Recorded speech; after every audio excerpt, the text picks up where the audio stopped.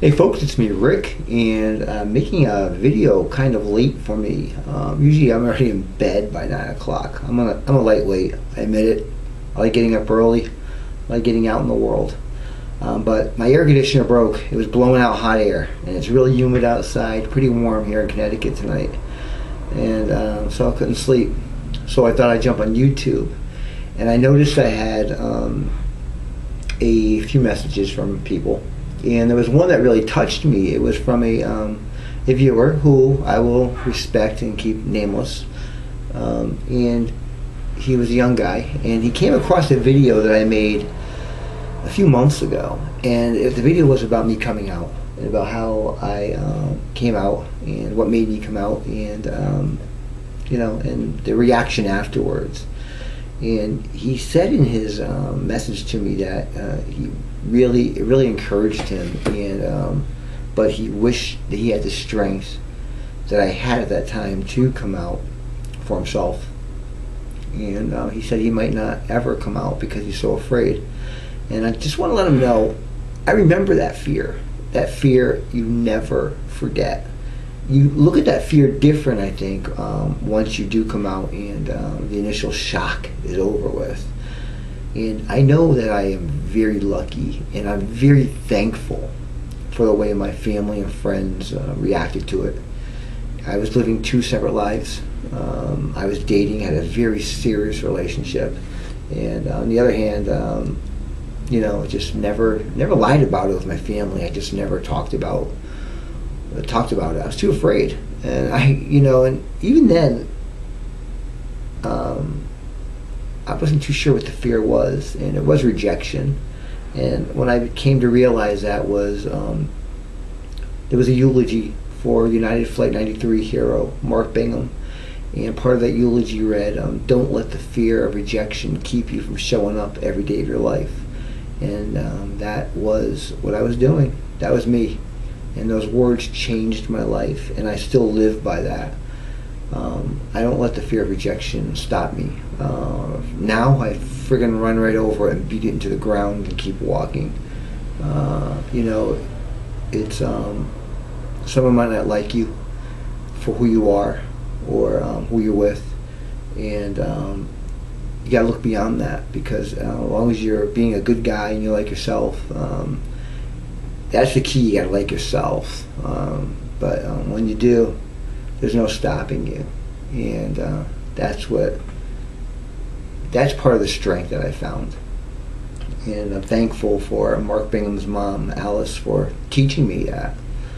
And but going back to the message, you know, I understand your fear, and you know, being in a closet is a frightening thing. It's a lonely thing. And I think one of the things that hurt the most, one of the most loneliest feelings I've ever experienced while in the closet was, oh, I got a message. Someone actually texted me. Oh, you have friends. Okay, that's good. Well, I'm sorry about that, for the interruption.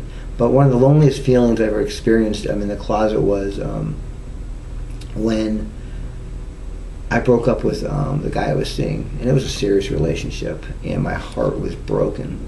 And I realized that there was no one I could cry to, and I wanted to cry with somebody, and there was no one. There was no one there to hug me, to tell me it would be okay. There was nobody. I was alone, and it killed me. It really killed me, and that was probably one of the breaking points that set the whole process in motion of me coming out, because I was alone. I had to look at my friends and family and smile when I was crying on the inside.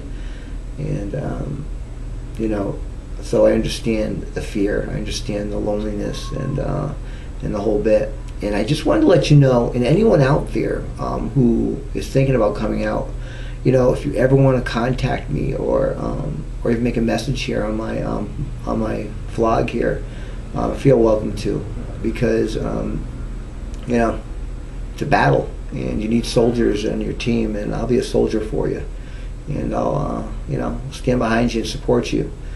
And if anyone has any stories about coming out, or their reaction, please post them. I mean, I'd love to hear them, or make a video and let us know, because I think it needs to be said and heard, and just for encouragement for the people that want to come out and that are afraid. And you know, I also was thinking, you know, even that word, that saying, in the closet, it's tough. I don't know where it came from. I'm sure it has a horrifying meaning behind it, because I could almost imagine where it came from.